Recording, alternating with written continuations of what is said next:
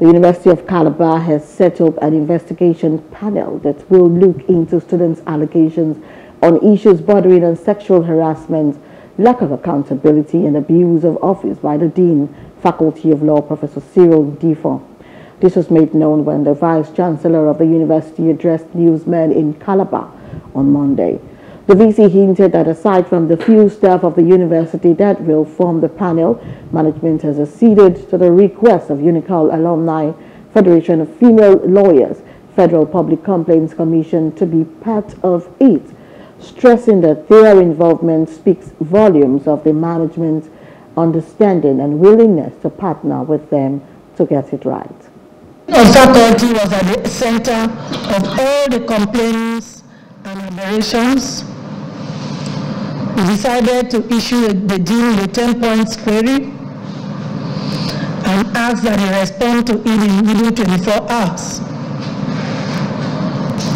This was to give him a good opportunity to effectively refute the allegations, or state-wide management should not take the allegations of the students seriously. When the dean responded, his submission in the eyes of management were thoroughly weak and not convincing. Management was left with no other option than to set up a panel to conduct an investigation. And it is obvious that the dean cannot be in office while the investigation is on.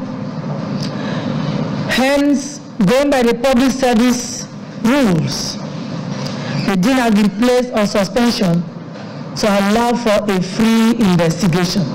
Management has no vested interest in this case, other than to unravel the facts and set things right.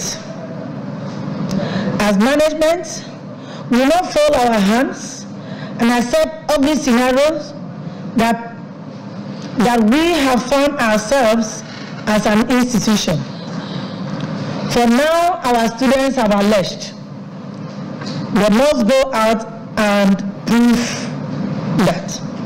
The suspected dean has also replied and said his innocence. His innocence of all that is accused of. He too has been given an opportunity to go to the panel to state the obvious. Here actually is where we stand as an administration. Hello, hope you enjoyed the news. Please do subscribe to our YouTube channel and don't forget to hit the notification button so you get notified about fresh news updates.